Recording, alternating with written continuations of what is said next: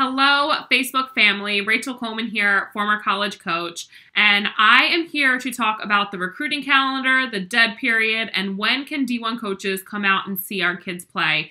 As many of you know, the NCAA has come out and said that D1 coaches are going to resume normal recruiting activities starting June 1.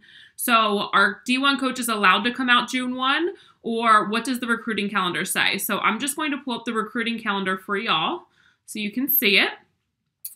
And again, I want to make sure that you see the dates that are the dead period. So if you look here in June, we have a dead period for the Women's College World Series, June 1 through June 9. So D1 coaches are going to be allowed out June 10th.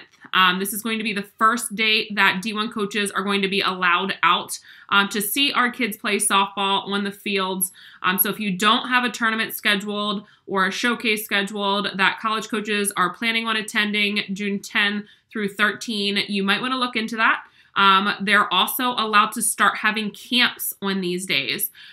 So you want to make sure that you're looking for camps on college campuses. Also, a lot of the tournaments have camps and clinics that you can attend.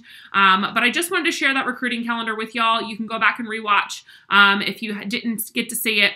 But again, if you Google NCAA D1 softball recruiting calendar, you'll be able to pull that up and see the dates that college coaches are allowed to come out and see our kids play. That's what I have for you for tonight. If you have any questions regarding the recruiting process, please send me a message. I'd love to do a live on it, and I'll send you a message back with your answers. I will talk to y'all soon. Have a great Sunday, and happy Mother's Day to all those softball moms out there.